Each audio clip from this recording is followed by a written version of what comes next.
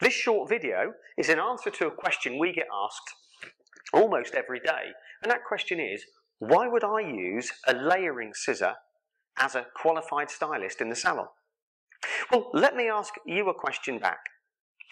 Were you taught to cut hair with a solid blade traditional hairdressing scissor, as I was?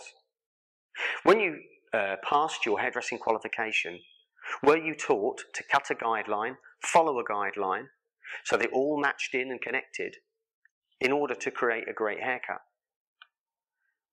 If the answer is yes, do you also do your haircut, blow dry the client's hair, and then look in the mirror knowing in an instant that you need to pick up this scissor again and start to point cut or manually texturize and soften the cut to give it that finished look?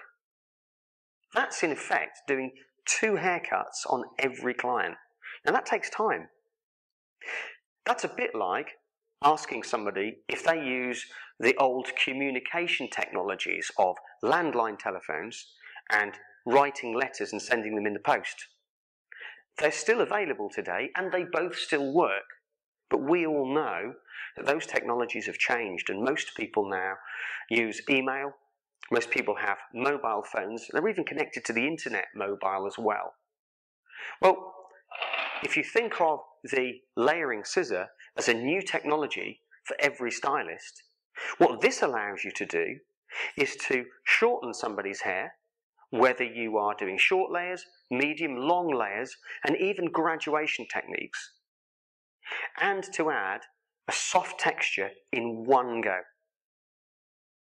That is going to save a lot of time in the salon.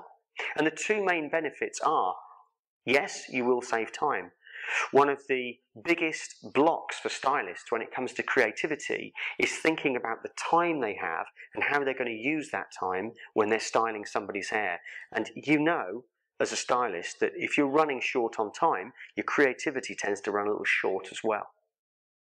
And the second benefit of using a layering scissor every day is you get a fabulous consistency to the finished look on every single client whose hair you need to either layer or soften and texturize. I hope that answers your question, and I hope that it helps you to choose the right equipment for the kind of work that you want to do.